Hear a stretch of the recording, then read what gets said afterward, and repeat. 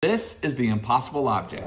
It's a sheet of paper that has this piece of paper sticking off of it and can be folded either direction to cover the rectangle below. Now we know that's not possible, so if you want to know how it's working, check this out. With a new sheet of paper, fold it in half. Open your fold and then estimate where the center is. I'm going to cut from this edge all the way to the center, or flip it around.